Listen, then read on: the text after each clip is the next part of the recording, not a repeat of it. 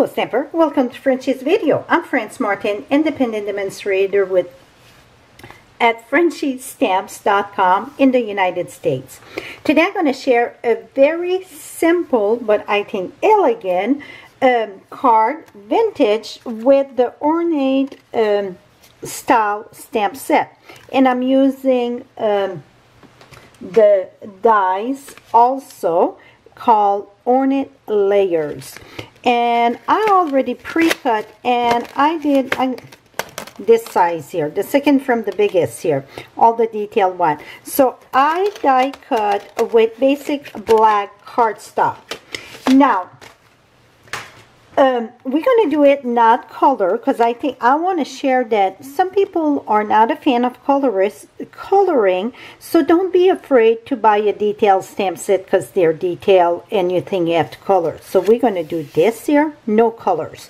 So the way that I done that, for this size, if you want to put the center, the best size that I find, I try a few different size there, and I find 2 1/8 by 3 1/2. Let's measure twice and cut once. 2 1/8 by 3 1/2. That's correct. I feel that is the best size with very little border there. Now, you know me, I like to go in my corner. Well, because this stamp set, it's a lot bigger than my piece of paper. So what I'm going to do is just take a piece of double-sided tape here. Or you can even use a little piece of snail. That's perfectly fine. It's just that you want something that's going to go more in this, to hold your paper more in the center. Also, normally I would say use your magnet, but this we cannot use the magnet because again my stamp set is bigger than the whole piece of paper. Or you can start with a bigger piece and trim it. Well, I just use the piece I need. Now I'm just placing that about that I see a little bit on around here, the bottom, it's all full. Now I'm going to close this, and now we're going to ink this with memento. You're going to say, well, why not just using a clear block and stamping this? Well, I want my black to be very pronounced, very deep. So I want to ink it a few times. See, the first one, it's kind of light, right? So I'm going to go back.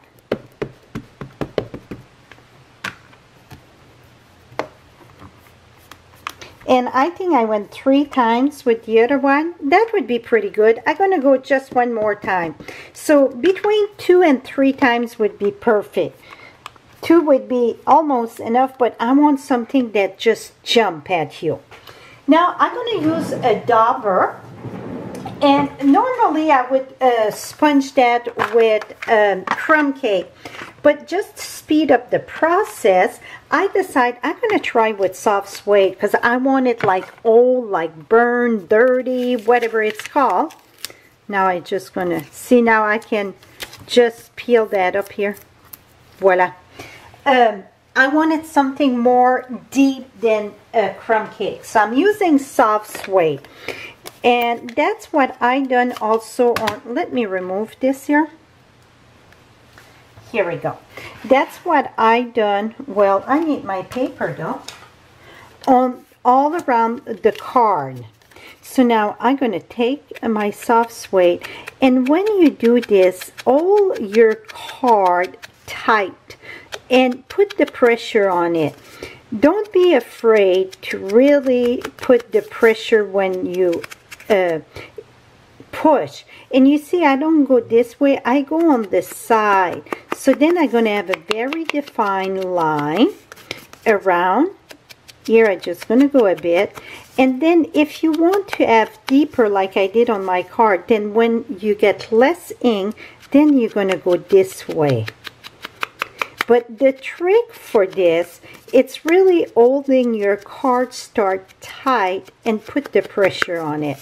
See, that really gets your vintage look going. Now, very simple, the rest of the card. I just took this and I thought, oh, I'm going to put the frame with dimensional. Well, I choose not to, and I'm going to give you the reason why I choose not to. Because when I'm going to mail this, this is very, very delicate. I see one little hole here, here we go. It's very delicate, so if I raise it up higher, then I'm afraid it's going to bend my nice frame. So I just went straight down on my card base, right here. Et voila. So if you want to color, so if you're one that like to color, you can color it before you mount it. And I use the stamping blends on this. I will list the color that I use. Not green. This is Pretty Peacock, Mango, and in the center here I use they're all full of Wink of Stella. I think you can see that. The center I added some shimmer paint. I thought that was cool. Then with the shimmer paint, I wanted to wait and do it live here, so I didn't have to do another one. I'm going to take my marker, this is soft suede, and I'm just going to add my little dot in the center. And you know what, maybe even early espresso. Yeah, early espresso darker, and then you can add your little dot. And with that shimmer paint, it really make it striking. See? So that's more, crank it up a notch, I see, when you color. And then I said, well, maybe people would like just to pop something. So we got this one, just plain, no coloring. This one, I stamped just the top flower on piece of Very Vanilla, and I colored that with the crumb cake blends. When I mean color, very gentle. Now we can take dimensional. Let me take 2-dimensional. We're going to put one right here, and then we're going to put another one right here. And also, after I did the dimensional, you can see I get just a little bit of Wink of Stella that I flicker. And Wink of Stella, if you're not sure, it's this shimmer paint. It's kind of a shimmer paint that in a very lovely little brush. That's the Wink of Stella. Okay, now let me close that.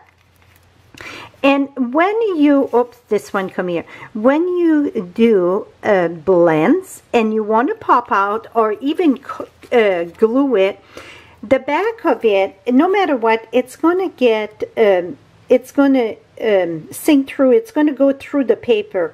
And it's kind of wet, but not really wet, because it dries fast.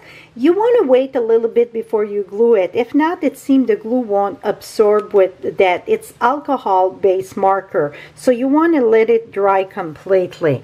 Now I'm going to put this one right here. So see, it's just add a little bit of something. So now you got 3 different ones. You can see which one you like better. And really, this is absolutely no coloring. So if you don't like coloring, I think that is still very lovely. Just a little bit of color, and of course fussy cut. And then you get the one with all the colors. So that is a little vintage with the Ornate Style stamp set. All the supplies, all the measurement and color will be listed on my blog. Below you get the direct link, or above in the eye. Thank you so much. Oh, I should have said this is 4 1/4 by 11, score at 5 1/2. And you can see I all sponge heavy with my dauber. I think that add quite a bit to the card. Again, thank you so much for your support. For all your Stampin' Up! Product, visit my blog at FrenchieStamps.com, where you can shop 24/7. Till next time, happy stamping, my friend. Bye-bye for now.